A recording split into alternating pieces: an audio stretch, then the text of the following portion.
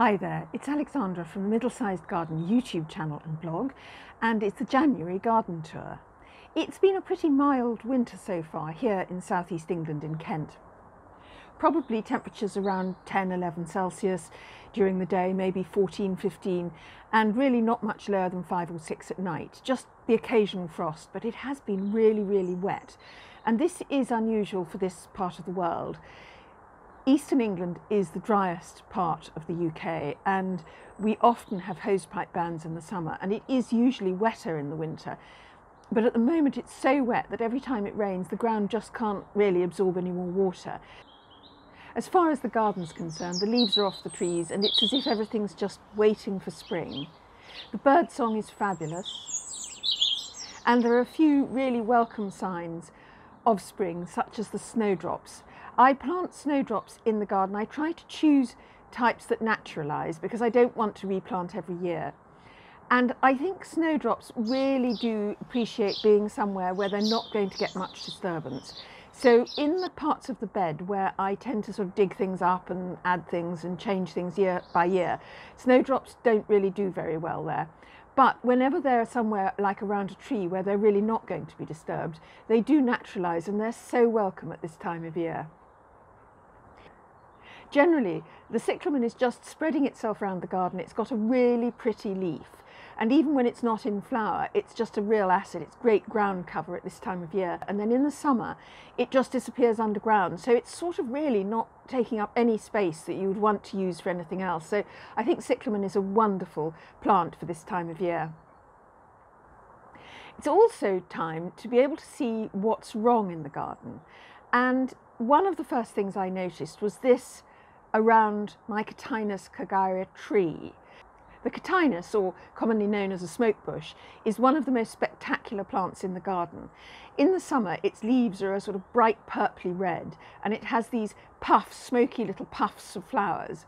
And everybody remarks on it when they come into the garden, and the thought of having the garden without it is absolutely impossible. But it has had something called verticillium wilt. Every now and then a great chunk of it dies. This year we cut it down quite hard to give the new shoots a chance to re-establish. But I have just spotted this fungus on the side of it.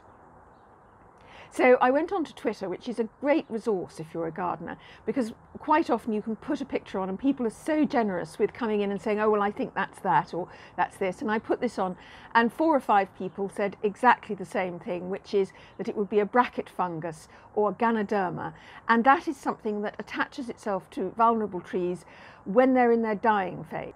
And the journalist Jean Vernon explained to me that trees have 3 phases. You've got the growing phase when they're young, and then you've got the mature phase, and then you've got the dying phase. But the dying phase can be quite long. And indeed, quite a few other people came along and said exactly the same thing, that if you've got a fungus on a tree like this, it may still last quite a long time. But of course, the important thing is to make sure that as it gets weaker, that it can't fall or topple or cause any damage to either people or buildings. Now this tree is right in the middle of a border, and we brought it down quite a lot in height. So I think it's completely safe as far as that's concerned. But who knows how much longer it's going to be in this garden. Lots of you have commented on our dog Lottie, and so I thought this would be a good opportunity to tell you a bit more about her. Lottie is a saluki cross, and she's a rescue dog, and she's our second saluki. Our previous dog was also a rescue dog, and he was a pure saluki. And salukis were the first dogs that ever hunted with man. They were bred from the Arabian wolf, some people think about 7,000 years ago. And they are one of the oldest, if not the oldest, breed of dog. And this makes them quite kind of old-fashioned in their approach to life.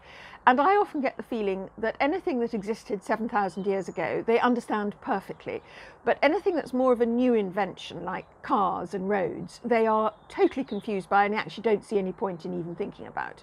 So a saluki, like greyhounds, have to be kept on the lead everywhere unless there's a really secure area. And of course, it really needs, as by a secure area, I mean about an 8 or 9 foot fence, because they are fantastic jumpers, and some of them can jump as high as 8 feet.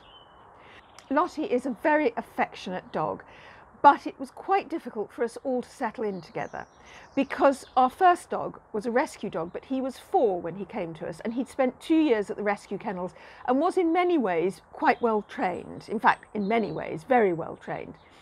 Lottie had only been rescued about 2 or 3 months earlier, and she was also a very much younger dog, probably only about 18 months old.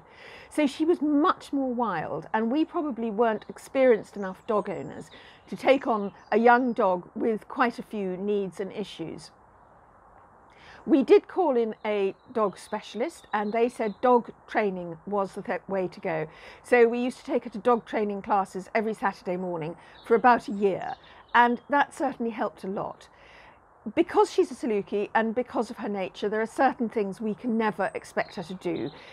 Salukis and hunting dogs have very, very poor recall if they're after something. A red mist descends as they head after that rabbit or that squirrel, and you'll never get them back. So we just have to be really careful about where we exercise her. And there are very, very few places where we can take her off the lead. However, she does love this garden, and she's such a loving and affectionate family dog that I think she's happy to have these walks mostly on the lead. Because it's been so wet, I haven't really been able to get out and do very much in the garden. In fact, I can't really point to anything I've done except to get some sacks of organic farmyard manure and scatter them over the beds. The thing with organic is that anyone can call anything organic. It doesn't really mean anything unless the product you're buying is affiliated to an association which ensures it meets certain standards. So you can find quite a lot of organic garden manure which actually is no such thing, and indeed may have something like aminopyralids or some other kind of weed killer in it. So when I bought my organic manure, I was very careful to make sure it had a soil association label on it. And if you're in other parts of the world, there will be other organic standards and associations that can help you be sure that what you're buying is actually organic and doesn't have chemicals in it. The reason for worrying about organic manure, because I'm not a wholly organic gardener, I do use chemicals. However, some manures have been contaminated with something called aminopyralids, and those don't really break down very easily in manure. They're used as weed killers on pasture land, and the cows and horses eat it. It passes through them without harming them, but it doesn't really deteriorate in the manure until it's been laid on the ground for several months. So if you open a packet of manure which has got aminopyralids in its contamination, you may find that things like your beans absolutely just shrivel and die. I'd suggest going to Charles Dowding's YouTube channel for a very good explanation on this if you're more interested, and I will put that link in the description below. If you found this interesting, please do hit like, because then I'll know you'd like to see more garden tours. I've put the garden tours playlist on at the end of this video, so do check it out if you're interested in how the garden changes season by season. And if you would like more tips, ideas and inspiration for your middle-sized garden, then do subscribe to the Middlesized Garden YouTube channel, and thank you for watching. Goodbye.